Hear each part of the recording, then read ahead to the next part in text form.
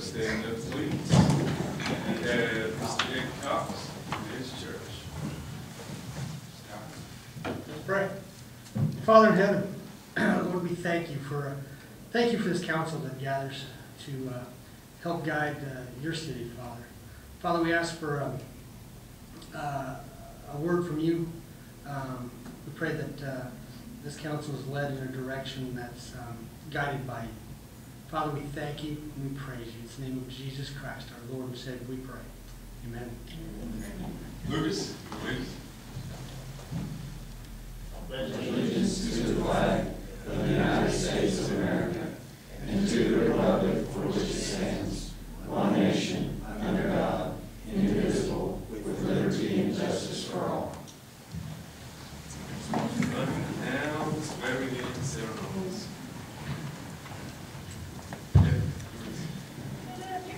Up here. Where you going there?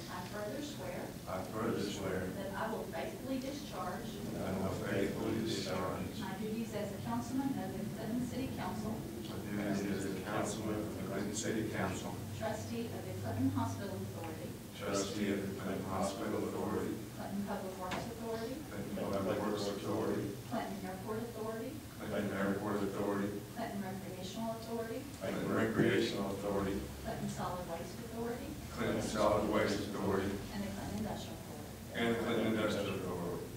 All right. I need all three signatures and we're good. Yeah.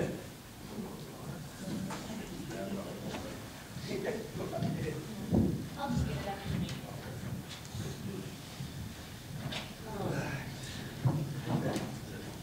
Serious business. Now call order the regular meeting of the Hospital, Recreational, Solid Waste, Airport, and Industrial Authority meeting, and ask for approval of the consent agenda. I'll make that motion. I'll second that motion. Trustee Hewland, Yes. Trustee Lowry, Yes. Trustee Martinez, Yes. Trustee Rodoff, Yes. and Chairman. Yes, no action items, trustee reports. City manager's report, No, sir. audience participation. Consider motion to adjourn, consider motion to adjourn this portion of the meeting. I'll make that motion. I second. Trustee Hewland, Yes. Trustee Martinez, Yes. Trustee Lowry, Yes. Trustee Rodoff, Yes. and Chairman. Yes, on to the Public Works Authority agenda. Motion for approval of the consent agenda. So moved. Second. Councilman, Trustee Hewland, Yes. Trustee Lowry, Yes. Trustee Rodoff, Yes. Trustee Martinez, Yes. and Chairman. Yes, we have an action item, and a significant one.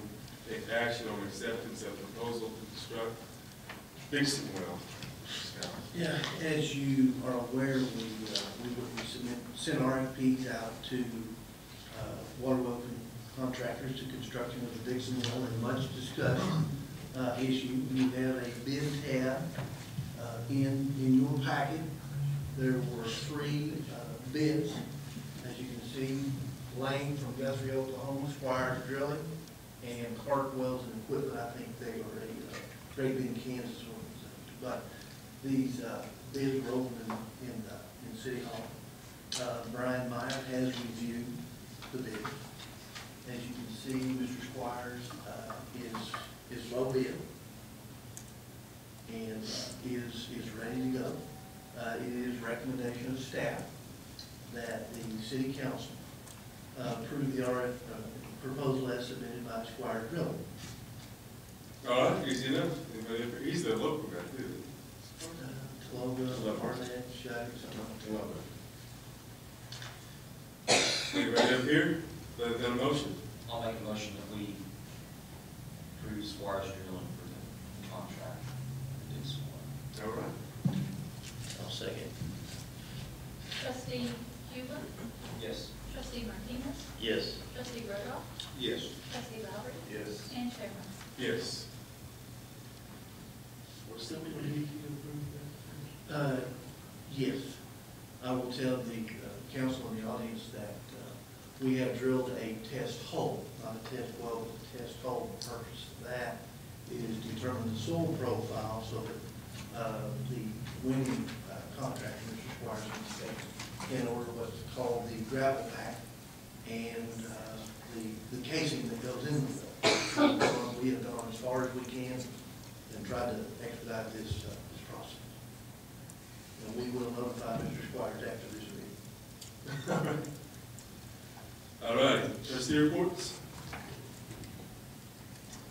City manager support, anything else? At this time, I would ask Jeremy that you would come up and introduce your guest.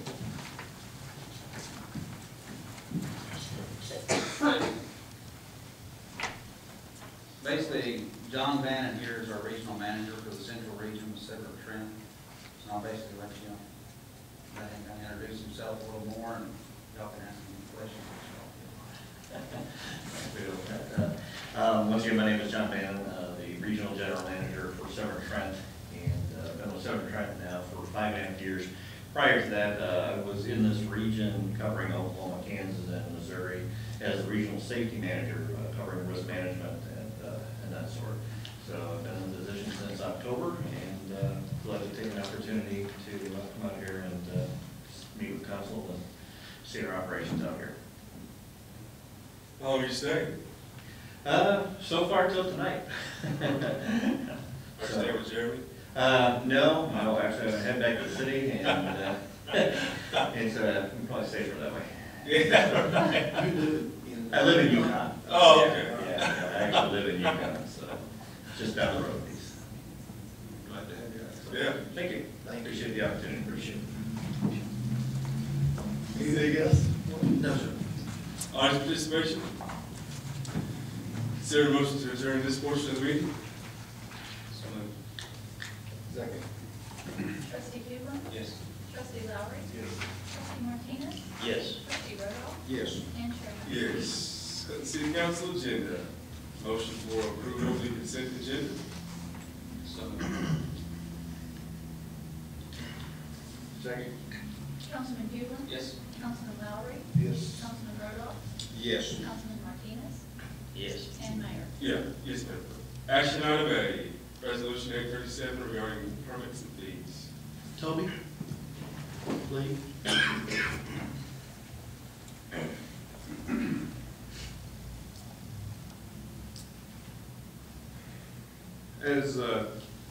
As you guys got in your council packets, the proposed increases for permits, basic license for the city of Clinton. By my knowledge, nothing has been increased in the last 8 years. Due to the time it takes for inspections, the time for the secretary to do renewal notices, I thought it would be an improvement on the increase. So, like the city code says, to ensure that such services furnished by the city shall not lose money for the services. So, does anybody have any questions on what I proposed? Are we losing money on these Well, services? if you look at some of the licenses, there are $5 fees currently. The time the secretary generates all those sends them all out by mail. If they don't respond, you know, then you gotta send a second notice. Well, at $5, there's not. So, yeah, so there's another. Yeah, you know, these are user fees that are intended to be people that require this type of service. And as in the case with all user fees, if the people that are requiring the service don't pay it, then the general public is subsidizing what they're doing. They're basically annual fees. I mean, they're not monthly fees. And the benefit to raising them, other than to just, to meet our costs, set our costs.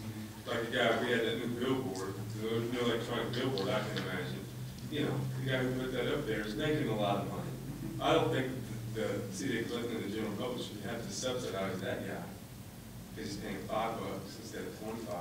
Did you check with some other communities? Yes, I did. On this licensing, the permits, I looked online, Elk City, El Reno, Enid, Sand Springs, Yukon, Shawnee, and Ada. Some of those I could find some on, and some of them that had their fees posted. For instance, Pawn Broker, which currently is at $10, I proposed $25. El Reno's at $50, Enid's at $50. So we would still be less than some of them. Secondhand store, increase it to $25, Ada's at $50, Enid's at $20. So some of them were up, some of them were below other towns. As far as permits, the base price now on a residential, or my proposal is $40. Elk City, their base is $24, but then for 5 openings and more, then you can add 50 cents per opening.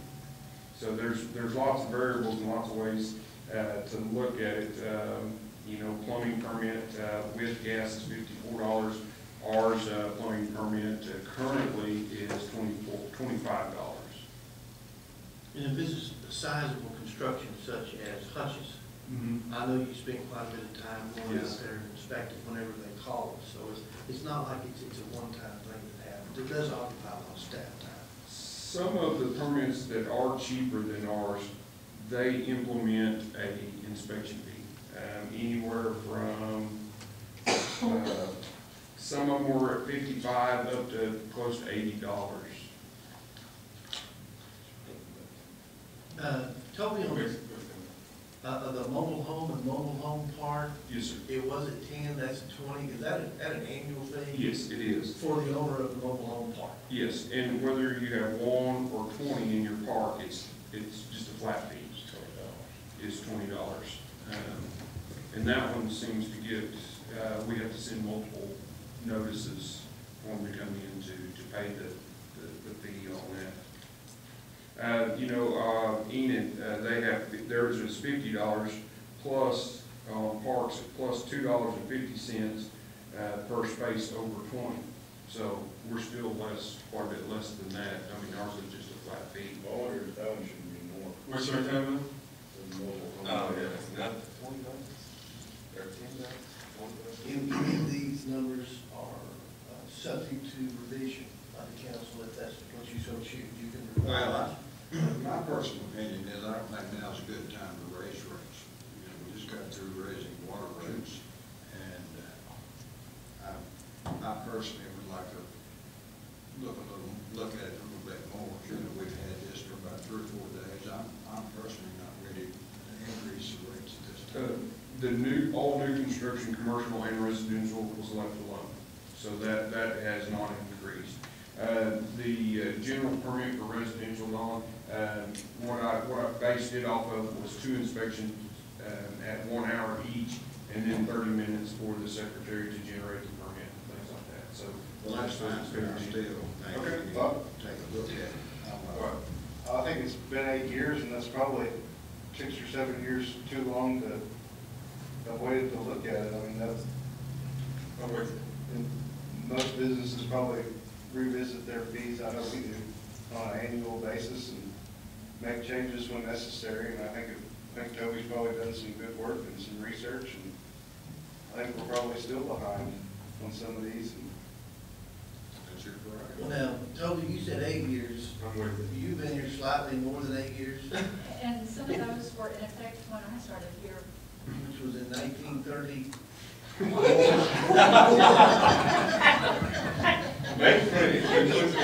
That's how you do that. So these are just suggestions. When I first seen it and seen some of the rates, some of them are double of what they are now. Some of them are, you know, 3 or 4 times as much as they are. And I kind of feel like Don, to be honest with you, right now, because of that. I feel like I'd like to do a little more research.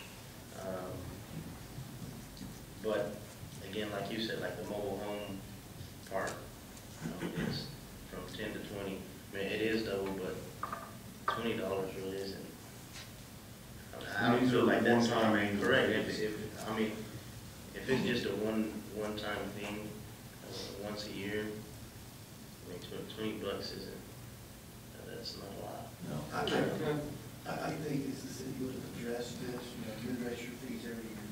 I think if the city were to revisit this every other year or every third year, you probably wouldn't show up at this point in time to where the increases would be of the magnitude. There wouldn't be, like, you know, like Lisa says, this is where we are, this is where we've been for some time.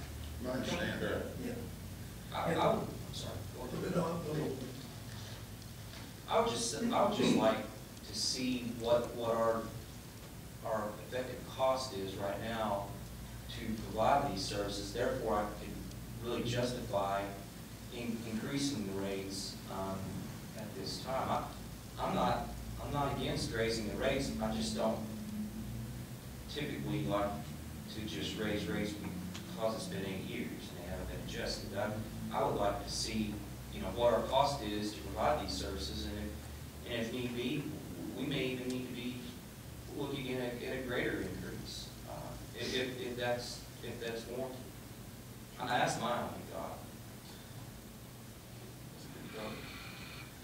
Might not be bad, it looks like it's kind of agree too.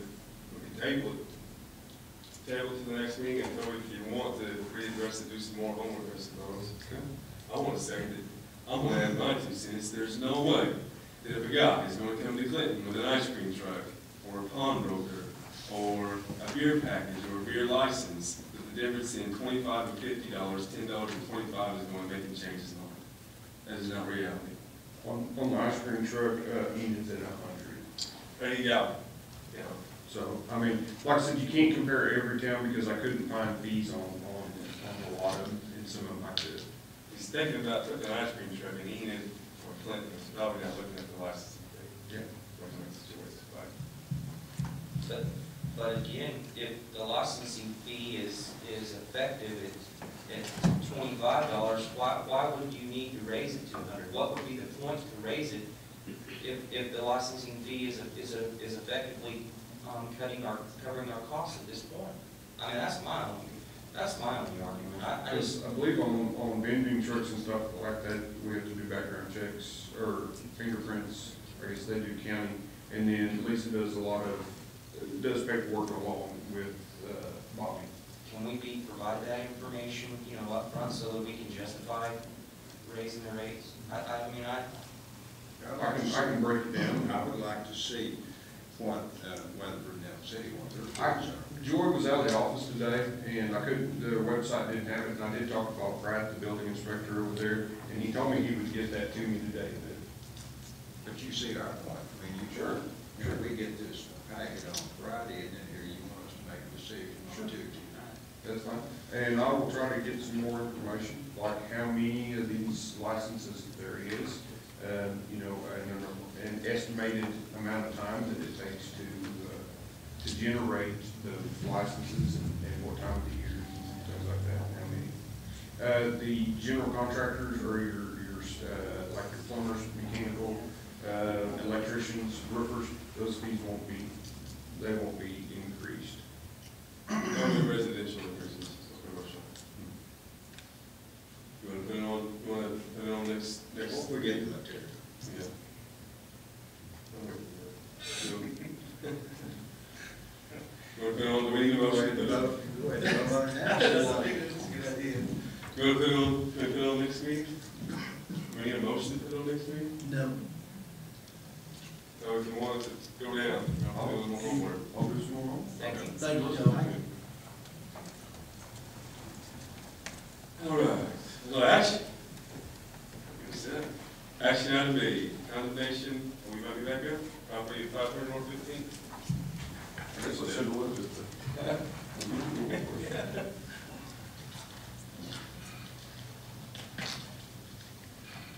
Okay.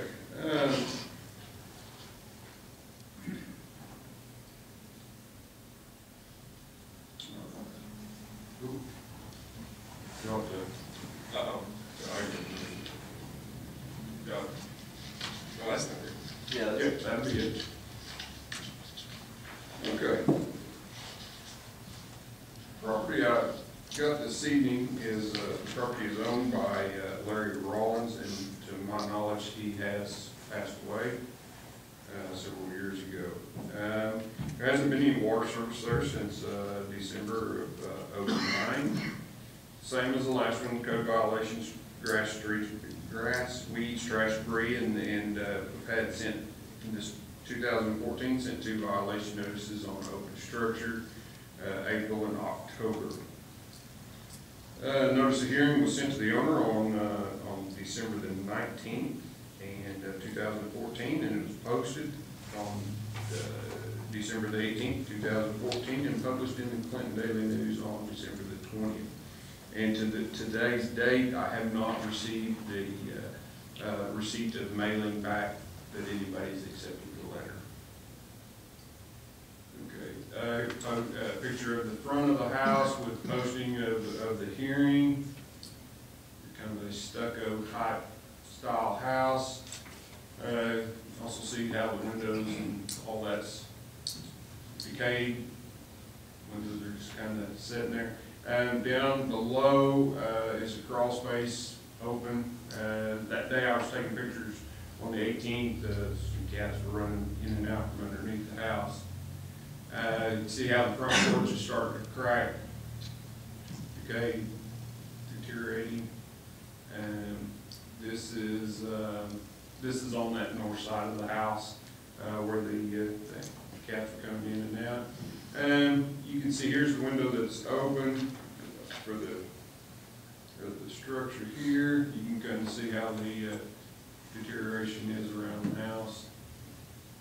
And it's hard to take a picture, but if you're standing on the north side of the house and looking to the west, you can see that the wall has started to lean out on it. But like I said, it's hard to take pictures of that. Backyard, on your left-hand side picture, that is an outbuilding. The one on the right goes to the neighboring property. Then the storm cellar's basement out in the backyard is not secured also.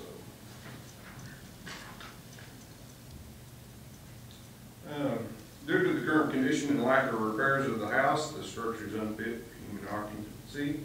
Due to the structure being unsecured, allows children and vagrants to enter the property for committing a nuisance or any other unlawful activity. Current condition of the building being unsecured creates a public fire hazard for all surrounding properties. As of today's date, as you can see, nothing's been done.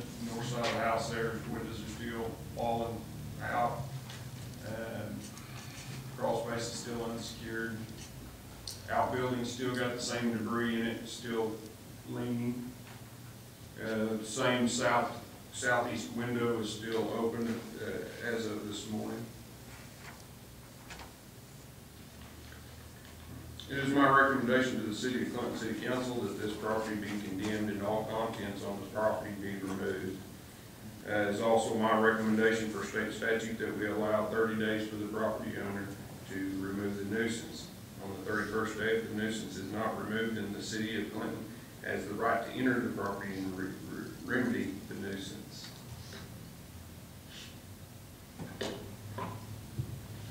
assuming with the number of violations this property has caused, that you get calls from people in the neighborhood? Yes, yes. The property to the north, they made some significant improvements to the exterior Yes. of their own. That house and the one directly to the north of that, they've done a lot of work there.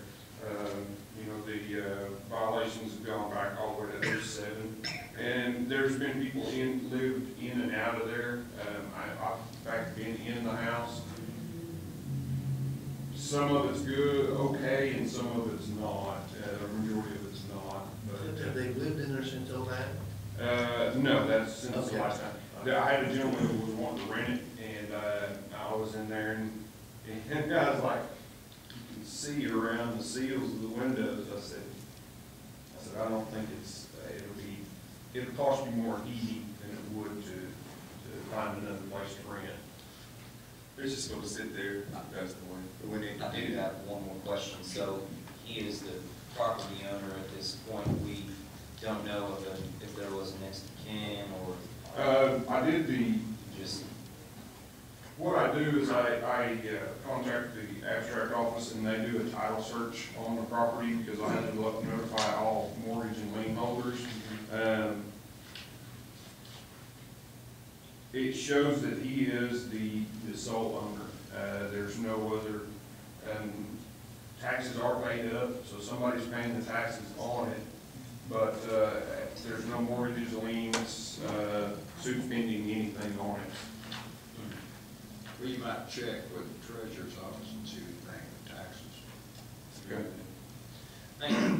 We might probably go ahead and condemn it, but The address of notification was a house on 16th Street. But like I said, I sent that back back in December, and I have not received anything back that they've either picked it up or denied it.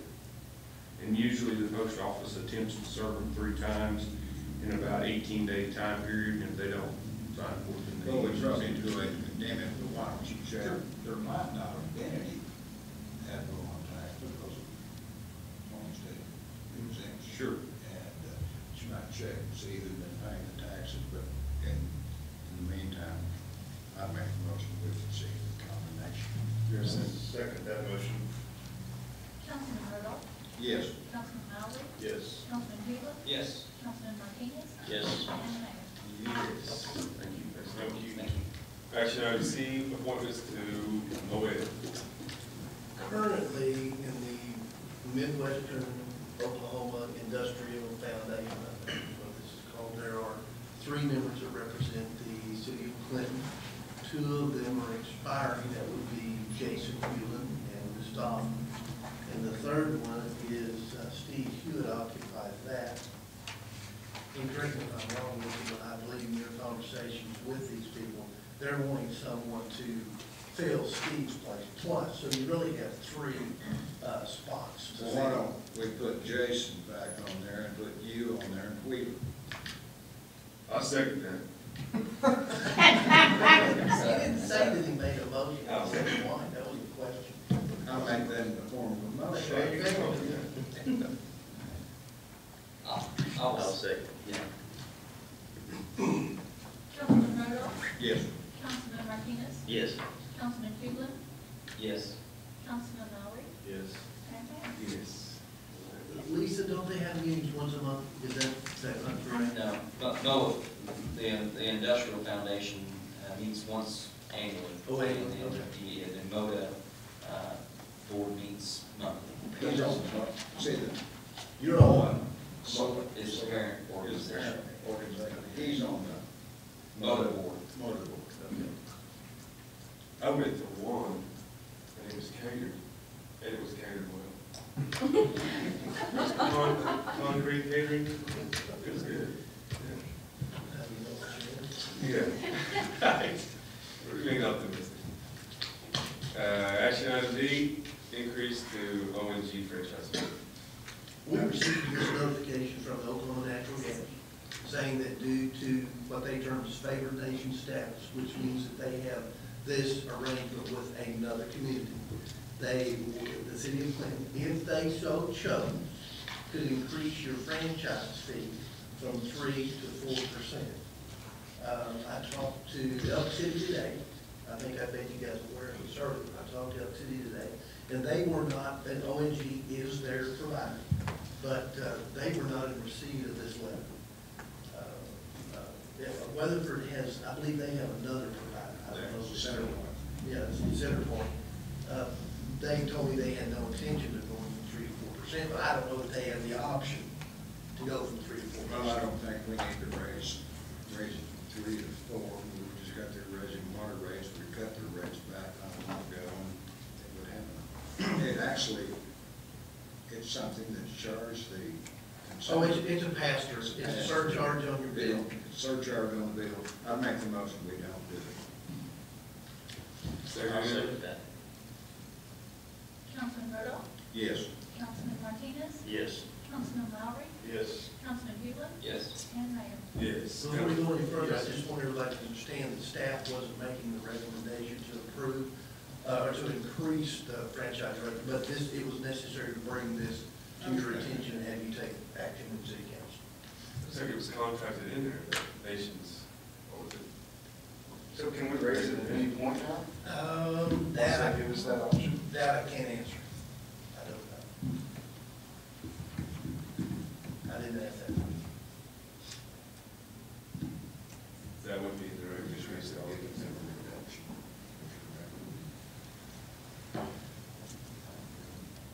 Council reports? City manager's report? No, sir. Audience participation? Consider motion to adjourn this meeting. Second. Councilman Lowry? Yes. Councilman Huglen? Yes. Councilman Rodoff? Yes. Councilman Martinez? Yes. And Mayor. Yes. I would mention that the city destroyed a structure today that had gone through the process. And I would recommend you to go by. They do a really good job of leaving the property in good shape for whoever the property owner is. Really? Yeah.